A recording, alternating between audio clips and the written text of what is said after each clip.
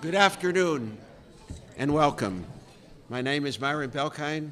I'm an adjunct professor at the George Washington University School of Media and Public Affairs, a former international bureau chief for the Associated Press, and the 107th president of the National Press Club. The National Press Club is the world's leading professional organization for journalists committed to our profession's future through our programming with events such as this, while fostering a free press worldwide. For more information about the Press Club, please visit our website at press.org. On behalf of our members worldwide, I'd like to welcome our speaker and those of you attending today's event. Our head table includes guests of our speaker, as well as working journalists who are club members. And so if you hear applause in our audience, I note that members of the general public are attending, and so it's not necessarily lack of journalistic objectivity. I'd also like to welcome our C-SPAN and public radio audiences. You can follow the action on Twitter using the hashtag NPCLunch. After our guest speech concludes, we'll have a question and answer period. I will ask as many questions as time permits. Now it's time to introduce our head table guests. I'd like each of you to stand briefly as your name is announced. From your right, Aaron Kessler, automotive writer, The New York Times. Marisa Schultz, Washington correspondent for the Detroit News. Christina Marcos, staff reporter for The Hill. Pope Barrow, former head of the House of Representatives, Office of Legislative Counsel, and guest of the Speaker. Kevin Merida, managing editor, Washington Post. Richard Franson, former House Energy and Commerce Committee counsel who handled environmental matters and guest of our speaker. And skipping over our speaker for a moment, Jerry Zaremski, the Washington bureau chief of the Buffalo News, chairman of the NPC Speakers Committee, and a past NPC president. Angela Greiling King, a Bloomberg News White House correspondent, the 2013 National Press Club president, and the member of the Speakers Committee who organized today's luncheons. Angela, thank you very much. Consuela Washington, retired House Energy and Commerce Committee counsel who handled SEC and financial matters, and a guest of the Speaker.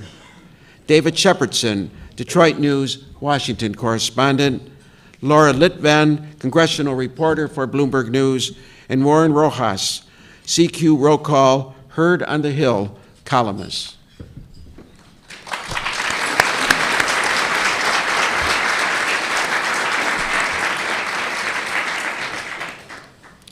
When our guest today took his seat representing Michigan in the U.S. House, it was the same year the first McDonald's opened and Coca-Cola was first sold in cans in addition to bottles. Gas cost 23 cents a gallon, and you could buy a car from the Motor City for only $1,900. John Dingell took office in 1955 during President Eisenhower's administration. He served alongside 11 presidents and is not only the longest service member of the House now, he's the longest serving member ever. He announced in February that he'll retire at the end of 2009, at the end of his 29th full term. Dingell, when he was only 29, succeeded his father in the congressional district. His district is the heart of the big three auto country. He's hoping that the Dingell dynasty continues, with his wife Debbie, an auto industry heir and former GM lobbyist, being elected in November to succeed him. Dingell spent a decade and a half as the chairman of the House Energy and Commerce Committee, and then was its ranking Democrat until Henry Waxman ousted him in 2008. Dingell is known for his quick temper and questions of witnesses that People magazine called intimidating. He earned the nickname The Truck for his 6'3" stature and for his style wielding the chairman's gavel. The committee has wide-ranging jurisdiction, so he's authored laws on clean air, endangered species, and health insurance, including shepherding through the Affordable Care Act. In spite of passing the Endangered Species Act and other environmental legislation, Dingell has a reputation as an ally of the auto industry and its main union that has led him to fight attempts to strengthen environmental regulations for cars. He's watched Congress since he was a child at his father's knee and serving as a house page in the 1940s. We invited him here to the press club to give a farewell speech, but Mr. Dingell said he's not done working or governing yet. So he's here today to speak to us about when Congress worked. Please help me give a warm National Press Club welcome to Congressman John Dingell for his 7th appearance at a National Press Club luncheon since March 7th, 1975.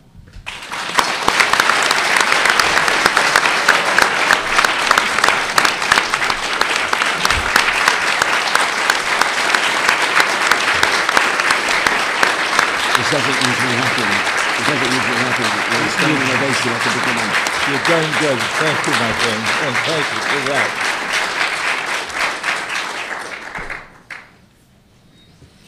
Well, President Myron Belkind, thank you for your very gracious introduction. And thank you all, my dear friends, for your kindness in such a gracious and gentle welcome. I hope that when this is finished, that you will feel the same way. I want to thank the Press Club for inviting me and for allowing me to bring so many of my friends here today. I am particularly pleased that my colleague, Jim Moran, is here today. He has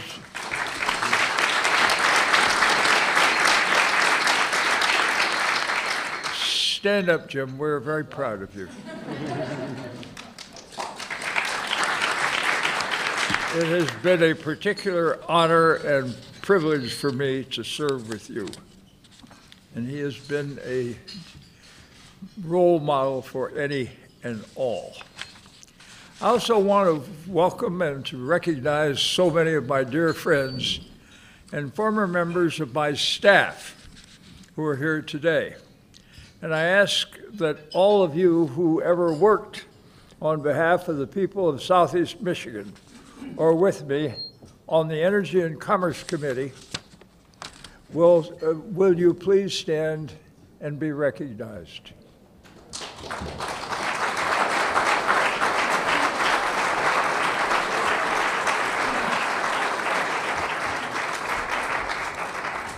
There is a strange thing about my association with my staff. I have picked not only the most extraordinarily able, but also some of the finest and most loyal people who ever drew a breath. I am proud of you all, and I am grateful that you would be here today, and grateful indeed that you would be my friends. It is true, I've served in the House for nearly 60 years, and I've seen many things, good and bad, and much change. I've had the privilege of watching Washington change from a little town in the woods to an institution, rather to a major city of international proportions. And I have had the privilege of serving with, not under, and not for 11 presidents, from Eisenhower to Obama. And I would observe that Sam Rayburn used to get very much touched off when people would ask how many presidents he had served under. I've had the privilege of casting some 25,000 votes. I've served alongside more than 2,400 colleagues, and I've sat in the chamber of the House of Representatives to witness some 51 State of the Union speeches from all of the 11 presidents with whom I've served. In my service, I have been able to author and to pass landmark legislation that help to protect the environment, ensure civil rights for all, and to help our middle class to grow and prosper. And I'm proud of what I have been able to do. I was thinking as I made my mind up whether I was going to run, as to whether I should stay and serve. And when the lovely Deborah and I sit to talk about these things, we look to see, and we have completed those things which my dad set out to do when he was here. And we've also been able to move forward to complete all of the goals which I had when I started out here. I want to make it clear, this is not to brag about my accomplishments. It's simply to show that there was a time when Congress could and did work, and when Congress passed major legislation and earned bipartisan support to move the nation forward, where its business was done with hard fighting, but also with goodwill and mutual respect. I want to make it clear, I did not do these things by myself. No man and no woman could. We did them with colleagues who were more interested in seeing this nation grow than seeing it falter. People who are willing and able to put partisan labels on the shelf and instead work for a greater and common good were the hallmark of those Congresses. In those days, that was how it was. In these days, I often remind my colleagues of the very definition of the word Congress. It means a coming together. It means a body which has come together. And it is a part of the historic understandings that this country had when we had a Congress which worked. Sadly, however, it has not been doing much coming together lately. And I imagine that you have observed this also. This is not a Congress that is working, but it could be, and frankly, it should be. Last year, we saw some 57 bills signed into law by the President. That's 57 total. We created as many laws as there are varieties of Heinz's famous products. Perhaps that is the way we should name that Congress. But do not get me wrong. Getting things done does take time. I remember years ago, I brought up a set of bipartisan clean air amendments that passed the House with a vote of 401 to 21. Just 13 hours of work took the House to complete this effort. Folks came up to me afterwards and said, "Dingell, how in the name of common sense did you manage to pass that bill in just 13 hours?" I looked at them and I said, it took me 13 hours to get a bill that both sides agreed to on the floor, but it took me 13 years to do the work that made that possible. That tells you how hard legislation is to do, and my former staff here, most of you newsmen and women, and my good friend Jim Moran can testify to the difficulty of the process of compromise, of getting legislation with goodwill. One of the interesting things about the Congress is the change. It's become, in too many instances, a money chase. It has become, in too many instances, an instance where it is the goal of members to have the name of a committee on their letterhead, which draws and attracts attention and support politically. It is unfortunate indeed that this is so, because the Congress is an important national trust. It is something where we have a duty to the people to do what is necessary in the broad public interest.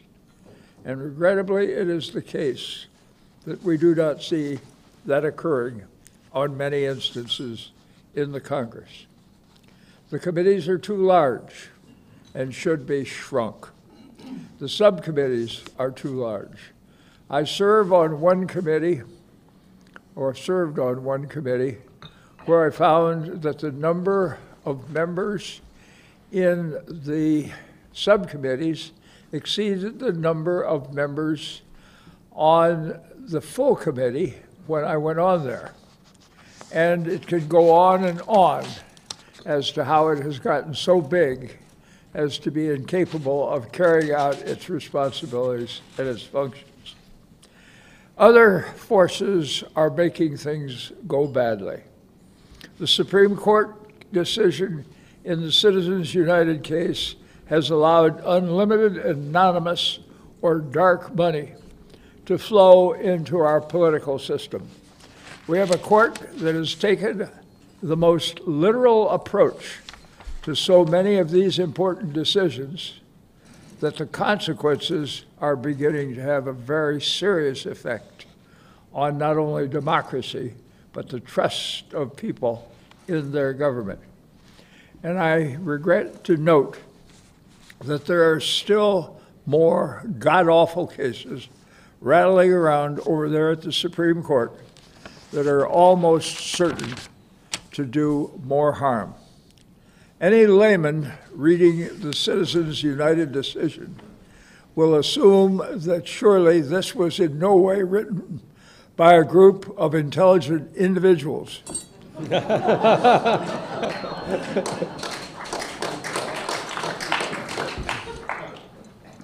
Or people even remotely aware of what's going on in our current political structure. The decision flies in the face of so much of what our representative government was founded upon. Allowing people and corporate interest groups and others to spend an unlimited amount of unidentified money has enabled certain individuals to swing any and all elections, whether they are congressional, federal, local, state, or whether they're votes about the creation of some kind of local entity or resolution of local question. And that's why we've seen the rise of the super PACs. And people are now dipping their hot hands into every kind of election and state ballot initiatives and anything under the sun that will help them to get what it is they want. Unfortunately, and rarely, are these people having goals which are in line with those of the general public. History will show that there is a very selfish game that's going on, and that our government has largely been put up for sale. We've also had many in Congress that wish to do nothing more than shrink the size and the scope of the federal government. And this without taking into account the families, the veterans, active duty military, the countless others who rely on this government and on our nation. And these people forget that there are even more than 300 million Americans, and that those 300 million Americans and more are living in one of the most dangerous times in American history. Many of my Republican colleagues now find that they must sign a Grover Norquist pledge when they run for Congress, saying that they will carry out his goal to shrink government down to the size where we can drown it in the bathtub. These are his words. These are not my words. And so, with this Norquist pledge and similar litmus tests, these quandaries are only made worse by redistricting, where a similar event has occurred before to enable legislatures to be owned by these same special interests. We see state legislators draw and state legislatures draw our congressional lines with little interest in fair representation, with small concern about protecting regional boundaries, or about any blink of consideration for any part of the Voting Rights Act. which is again under attack. They operate simply in the interest and the making of majorities for one political party and for achieving one particular set of views. As redistricting creates more and more safe seats, we see members focused only on winning primaries, not about the public interest and not about real discussion of the concerns that members have or that citizens have. The pledges are signed, and they attempt to become the ideological image of what their primary electorate sees their political party is or should be, with a work product that equals their goals and facilitates their wishes. Now, there is also no incentive to stick one's neck out and to compromise. And it should be noted that many on both sides can only run further on the fiercely narrow and partisan fringes. A simple analysis will tell us that this does not help our democracy. I've said before that I would be scared to bring up the 10 Commandments for a vote in the Congress because I'm not sure they would pass, and I'm almost certain that they would have a vast number of amendments laid upon them. Unfortunately, I still am compelled to stand on the validity of that concern. We also now know that we have a Congress that has decidedly begun running policies and legislative priorities out of the Speaker's office. The Congress was built over a long period of time to achieve particular goals by seeing to it that every member and that everybody in the chamber and that everybody outside the chamber represented by people in the chamber would have a right to be heard and would have the right to be able to see to it that the Congress functioned in a way that heard and attended to the fears and the hopes and the dreams and the concerns of every American. And so, beginning back with Gingrich and delay, that's a funny word, isn't it, delay? We came out with the idea that we would facilitate it by allowing one man or one entity to run the Congress of the United States. And so now we have seen a clear effort by both Republicans and by their Democratic successors, and now the Republicans again, to ultimately usurp the committee process. When I started, there were only a handful of members on each committee, and 3 to 9 members on each subcommittee. 3 to 9. And the interesting thing was some of the most complex and difficult questions would be dealt with in the committee, where members would come together. They would first hear the testimony, then they'd run everybody out of the room, remove their coats, and one of my colleagues used to say, fight like hell for however long it took.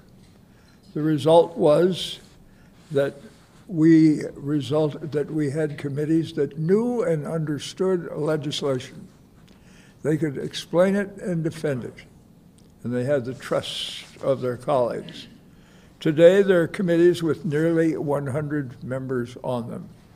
If each member gets 5 minutes, multiply that out and see how much opportunity there is for real and intelligent discussion of the important issues of the day. And at any time there's an important meeting, each member then gets only minutes and maybe seconds to address their interests or ask their questions. I repeat, what do you think the chances are for intelligent debate of important national questions and important national concerns? Now, one of the other things, we see new members who come in and they head right to the floor to make some of those great, big, wonderful speeches before they even know where the restrooms are. They land in Washington on a Monday, or maybe a Tuesday, and their first question is, what time is the first plane on which they can return home? Again, how is this going to facilitate a significant national debate or intelligent discussion of the legislative business? We hear from the members, I'm against this, and I'm against that. Do we ever hear much about what they're for? But more importantly, the question is, what are they willing to make a compromise on? Because compromise is an honorable word, and I am going to try to continue pushing that view during my remaining time in the Congress. And so we ought to ask these new members, what are you for? What are you going to compromise on? And what are you going to try to achieve? To see to it that we come up with a program in government that gives us a resolution of the difficult controversies and difficult national questions of the day. Now, I'm sad to leave the Congress. I love the Congress. And I'm delighted that the lovely Deborah, my wife, is running for the Congress, because I think she's smarter and decent and certainly much prettier than I am. I will observe that my sadness is ameliorated by the poisonous atmosphere that we see in American politics today. So while I'm troubled by the many hurdles this Congress faces in refocusing its efforts on the important matters at hand, I'm comforted to know that they can only improve. So when the dictionary defines the word Congress as a coming together, it also defines the very way we can emerge from this current mess. First and foremost, it will take a Congress willing to put aside petty differences and to live up to the definition of the word. Its compromise is not a dirty word, and it is not an evil thing. Conciliation is not a bad idea. Cooperation is not an unspeakable act. The sooner that Congress realizes this, and that American citizens realize this, and that they begin impressing this view on their candidates, the better the situation is going to get. So then the Congress can begin to focus its work more on the public interest. But it also is going to take an American people who are willing to and interested in seeing to it that the Congress works. It also is going to begin to require a control on expenditures of money. First race I ran, I spent $19,000. I thought, good God, what an awful number. I later had the fight of what up to that time was my life, $35,000. More recently, I had a serious fight with an incumbent colleague, and I had to spend in that race $3 million. She spent $6 million. So there are some needed changes where people understand that their Congress is not something that should be traded or should not be traded on the commodity exchanges. The Congress is something which belongs to us all, and it's something which has been achieved only at great bloodshed, great loss of life, great suffering, huge hard work, and the wisdom of men and women far smarter than any that we see running around now. And interestingly enough, those men and women were not people who had prodigious education. They were rather people who understood by hard study of the wisdom of persons earlier in the history of this world. So what we need to do is to have the American people dictate that which must be done. I am proud that I have been able to be a part of the body and truly a child of the institution. I intend to keep this nation and all of my colleagues in my thoughts and prayers. And I have to say, more often in my prayers than in my thoughts. In any event, thank you for what you do. Thank you for the great power which you wield with your pen and your typewriter and your ability to communicate thoughts, including the wonderful computers. And thank you for your leadership in what you are doing, because we desperately need good thinking people and people who are determined to see to it that this oldest institution of its kind in the world continues to be the greatest gift of all. You know, when I go to bed at night and when I get up in the morning, I thank the good Lord for the gift which he has given to me, making me a citizen of the United States some 87 or shortly 88 years, and the opportunity to be an American, having more real good things and more money, but more freedom, independence, and opportunity than any person in the world before. So, thank you. And God bless us all. But more importantly, God bless the United States of America. Thank you.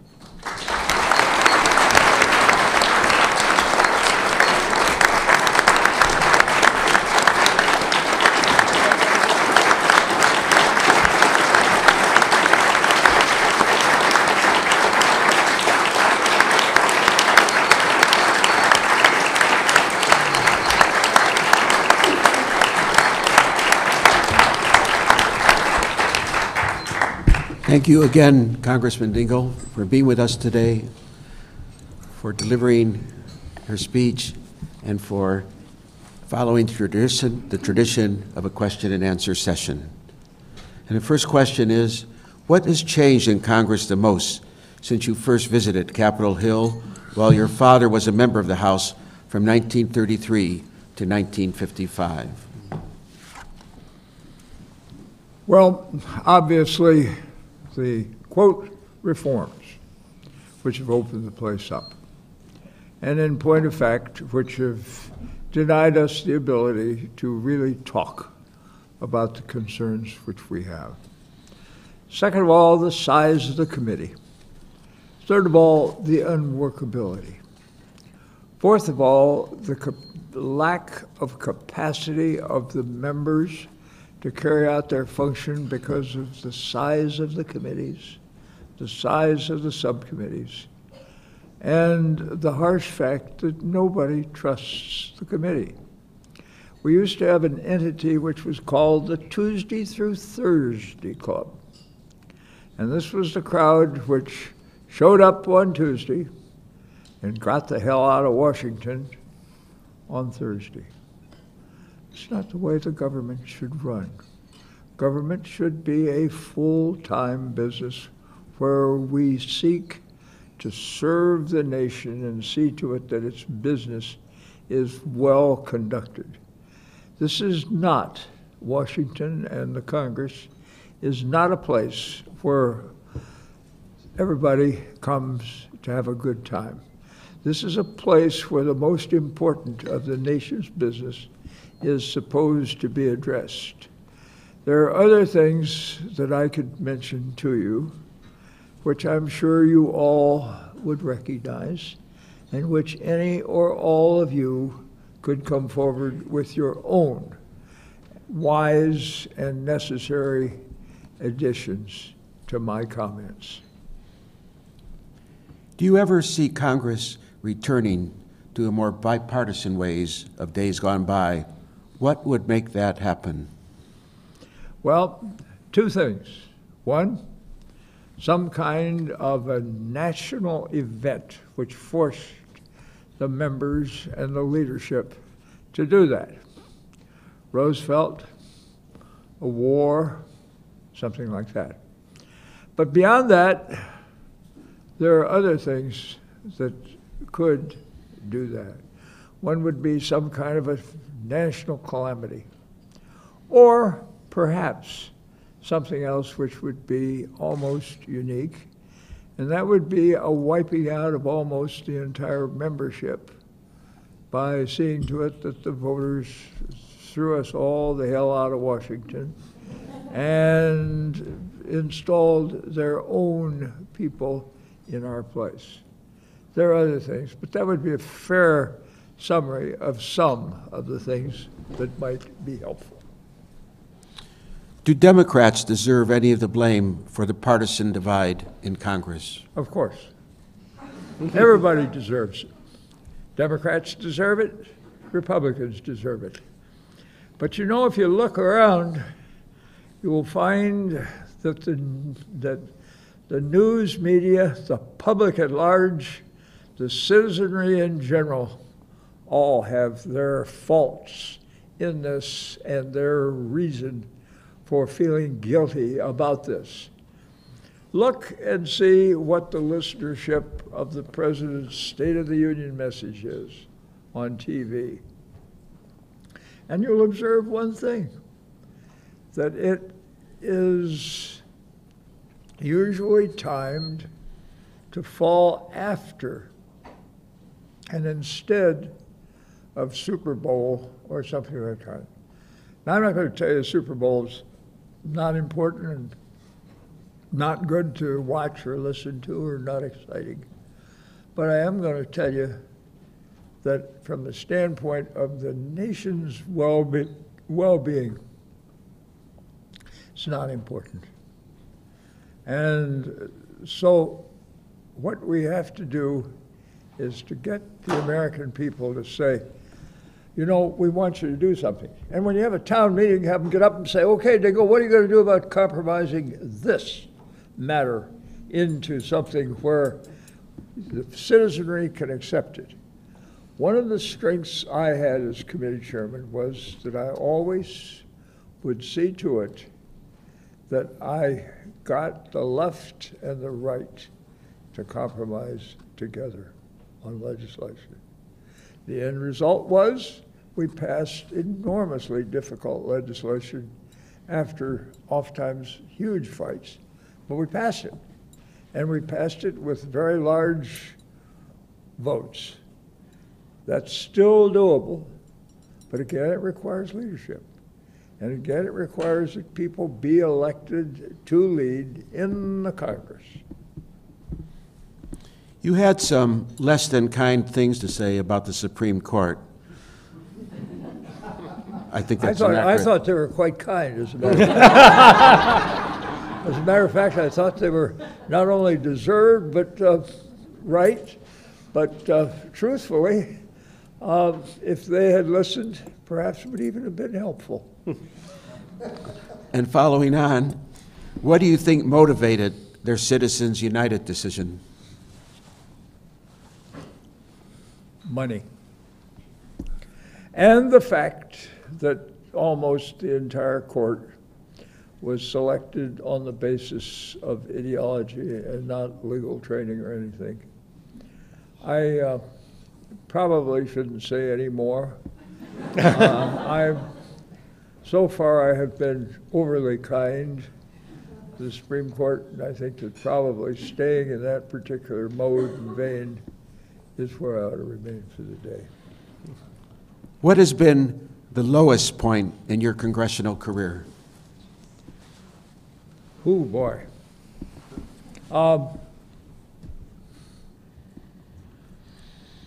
saw my world come down around my ears when I had to get a divorce, get the custody of the kids, and raise 4 kids alone.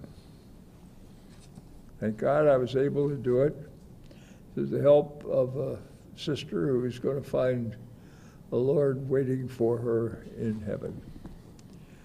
And I was able to do that in a way which made my kids solid, successful citizens. It was tough. And at that time, we were having a huge battle over energy and energy prices, something that we regularly do on the Hill, but something where the administration was putting out a publication entitled, quote, "Shove It to Dingell." And so I was in the midst of this dogfight about whether they were going to shove it to Dingell or whether I was going to survive. And by a narrow margin, I did. A number of the people in this room here were there to help me through those very, very difficult days. And carrying on, what's been the biggest highlight of your time in Congress? You know, I'd answer this way. Every day is a blessing. And when I get up in the morning, I always look down and see there's little green underfoot, and I say, thank you, Lord. But more importantly, the highlights, the single one I remember was Obamacare, or the wonderful bill that we got through that took care of health care for all of our people. It was something my dad wanted. It was something we finally did. There were a lot of other bills that we did too that were important, but and in the legislative standpoint, that I think was probably the one thing that was most important. Why does Congress need members like you who stay for many years as part of the institution? Well, you learn the business. A lot of people think you walk through that door and all of a sudden you're expert. Not. You got a lot of people that never learn where the hell their office is or anything. You got a lot of people who, frankly, never learn how to get along or don't know the names of their colleagues or aren't able to compromise, because Congress is essentially and necessarily compromise. It's getting along with your colleagues. It's knowing what it is they need and what they want, what they've got to have. Years ago, I got a little guy by the name of Gross from Iowa. Everybody says, God, Dingell, that's awful. I said, hell no. Gross is a good and a decent man, and if I can get a reasonable relationship with him and a reasonable friendship, we're going to run the committee, and we're going to run it well. And we ran a subcommittee, but we wrote more conservation legislation there than we ever done since. It was a tremendous period. I got another guy, and today, God rest his soul, he's gone. But I still think warmly of him. Another guy was Bud Brown of Ohio. Bud, a lot of people said, oh, he's got a terrible acid sense of humor. Bud did, he had a terrible acid sense of humor. But he was a wonderful, wonderful guy. If you got underneath that, you'd find what a wonderful fellow there was down there. And Brown reported to me one day, he says, you know, Dingell, he says, my wife is filing for divorce. And she is going to name you as a correspondent. Because we're spending more time together, you and I, than he was with his wife. Brown would catch unshirted hell from his right-wing crackpots, and I would have a few crackpots of my own, and we had to get along with them and get things done. We contrived to do it. And we did it because we had trust and we had friendship. And I solved a bunch of rail strikes because I had trust and friendship, and got the secretaries of transportation up, and I said, you don't know me from Adam's off ox, and I don't know you. But I said, we got to work together, and our words got to be good, and we got to trust each other. And we did. One of these strikes we solved in 48 hours, and the other we solved in 18. Probably the worst mistake I ever made as a chairman, because damned if I didn't find that they took jurisdiction of railroads away from the Commerce Committee, because nobody known we had done anything. But there are a lot of instances like that, and to know how important the human relationship is between members in the Congress. If you have that, you have almost everything. If you don't, you've got nothing. One of the criticisms often made of politics in the United States is that it is corrupted by money. During your 6 decades in the House, you have amassed a net worth of between $2.8 and $7.6 million, according to an analysis of personal finance disclosures, making you the 71st richest member in the chamber. How do you account for that wealth? And did a lifetime in Washington help you get rich, if that is a true portrayal? Well, first of all, I ain't rich. Second of all, I live very frugally. Third of all, I am very careful about how I spend money, as is Deborah. We've lived in the same house in Virginia for better than 30 years, almost 40 years. We've made money kiting houses, and the average American, if he uses good sense, can do something like that too.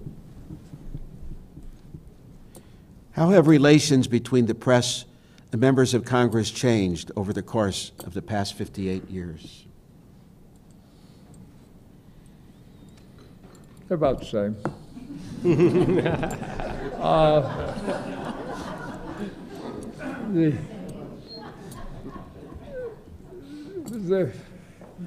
It is kind of interesting now. Used to be a guy on the committee. I could always tell when the media was going to be there because he'd show up. And that was always a tip that things were pretty important that day.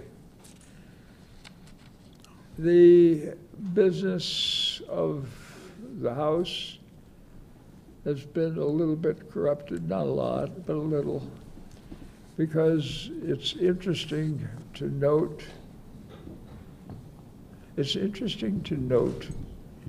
that that money, or rather that relationship with the media, is one which generally scares the members of the House. It also is a situation where if you watch the members, and do this on C-SPAN or something like that, and watch, he's not talking to his colleagues.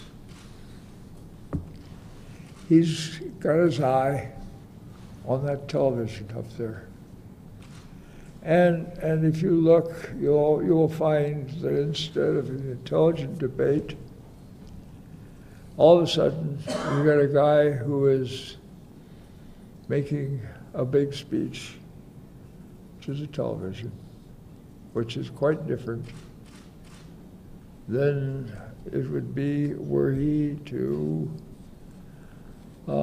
make his speech to somebody with whom he was having a real discussion of important issues. Just to return to one point, I've done pretty well because I learned something,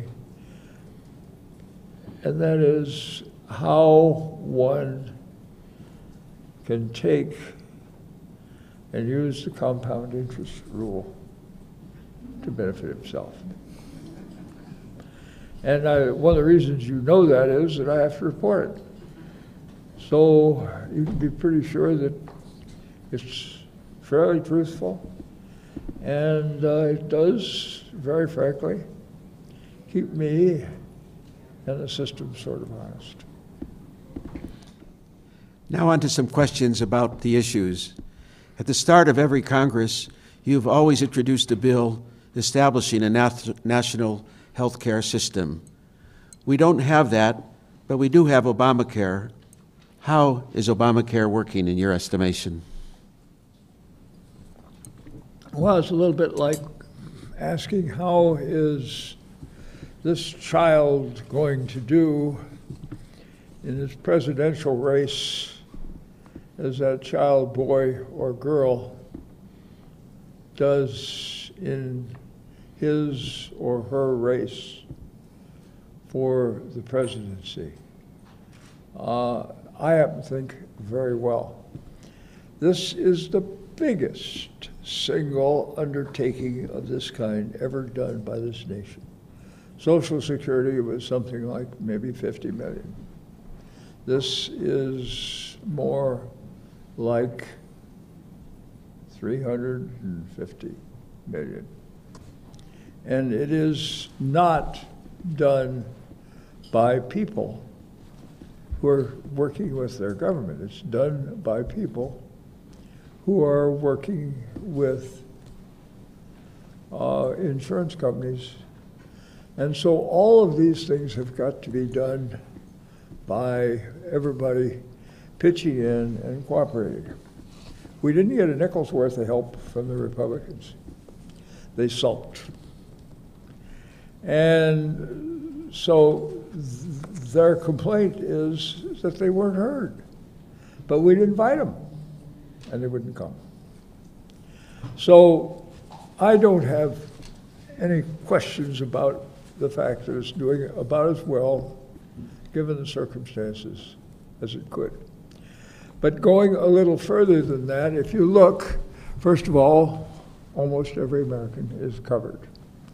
Second of all, the long-standing complaints of the American citizens about how they were treated have been largely addressed. Citizens are able now to know that they're not going to cancel their policy when they go into the operating room on the gurney. They're also going to know that there's not going to be any pre-existing conditions borrowing them. The numbers of recipients of benefits is almost 100%. We had a young fellow in the office who was paying $360 something in insurance. Guess what? He went out into the market. They said, you can't have this. It's not going to do the good for you that he wants. We're going to give you the same policy for $160. He said, wow. So then he went into the market, and they looked at him, and they says, this is costing you too much for your wage, and we're gonna cut it. So he winds up paying about $68 a month. Same policy. Haven't heard a word of squawk from him. Although you hear from the Republicans yelling their heads off that it ain't working, but it ain't. And insurance companies, if insurance companies are not satisfied, they're all of a sudden finding that they've got to pay back, that they've got to pay to, if they exceed the cap of 80 or 85%, depending on the size of the facility, they got to return, send your check. A lot of people got that. You aren't hearing the Republicans complaining about that. I guess they're busy with other more important things. Well, speaking of Republicans, Republicans point to the IRS scandal, the VA scandal, and Iraq, and say that President Obama is incompetent. But how do you think he compares to other presidents you have served with? Oh, he didn't get us into the Iraq War, did he? And he wasn't involved in Watergate. And he's run a pretty honest administration. So let's take first the VA. One of the reasons the VA is a problem is that he's got to take care of 100 million vets, and he's got to see to it that he not only takes care of them, but that he sees to it that they get the care that they're supposed to. And that's against a skinflint Congress that had a cut of $10 million, or 10%, that the Republicans were prepared to give. So I don't have any real problems with that. And a lot of these people are getting, in the VA, are getting their benefits, and a fair number of these guys are waiting because they are not qualified to go in at this particular time. These are non-service connected guys. The service connected are, for the most part, not confronted. What was the other one? Oh, I think that we have, I think we've covered everything as we're nearing the end of our hour. I don't want to run out of here with my tail between my legs. I want to address what these no good Republicans say, because every once in a while they say the truth. And I'd kind of like to praise them if you could find me an instance. The question was, I thought you had covered the three. It was the Republicans point to the IRS scandal, the VA scandal, and Iraq. Here we're giving gigantic amounts of money under the Citizens United to fat cats that are trying to buy the government. So the IRS is looking at them. I say hooray. These guys the guys that are doing this are a crowd that, very frankly, would steal a red-hot stove and then go back to get the smoke. Ladies and gentlemen, we are almost out of time, but before asking the last question, we have a couple of housekeeping matters to take care of. First of all, I'd like to remind you about our upcoming events and speakers. On July 17th, Anthony Fox, Secretary of the Department of Transportation. July 22nd, Dr. Thomas Frieden, Director of Centers for Disease Control, will address concerns about the MERS virus and other key health issues. July 31, Goodluck Jonathan, President of Nigeria. August 1, Denis Sassou Nguesso, President of the Republic of Congo, will discuss peace, security, and stability in the Central African region. Next, I'd like to present Congressman Dingell with the traditional National Press Club mug. I don't know if you already have a set of a half a dozen, but here is another one that we're honored to give to you. And finally, our traditional last question. Given your reputation as one of the toughest questioners in Congress, what advice do you have for reporters asking members questions as you experienced today? Know the answer before you ask the question.